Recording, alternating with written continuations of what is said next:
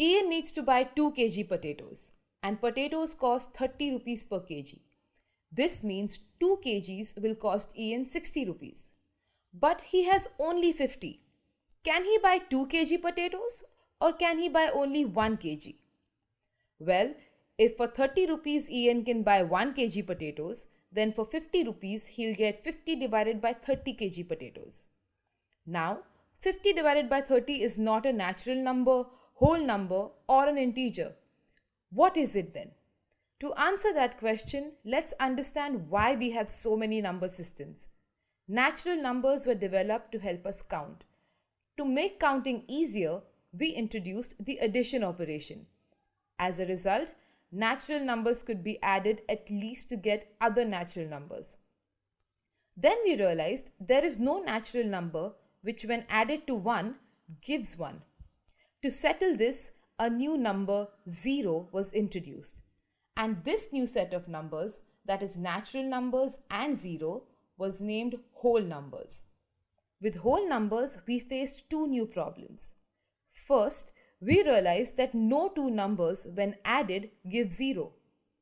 Then we realized we cannot subtract a bigger number from a smaller number. To solve this, negative numbers were introduced and together with whole numbers, they were named integers. We began to use these negative numbers to represent loss or debt. Integers too had their shortcomings. Dividing two integers sometimes resulted in fractions like 1 over 2, 1 over 4, 3 over 4 and so on. But fractions were not included in integers. This led to the formation of a new system of numbers to consist both integers and fractions. This new set of numbers is what we now know as rational numbers.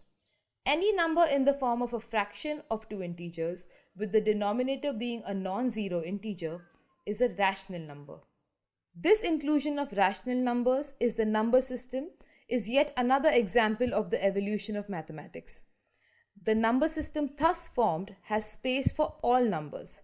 Rational numbers include all integers, integers include all whole numbers, and whole numbers include all natural numbers.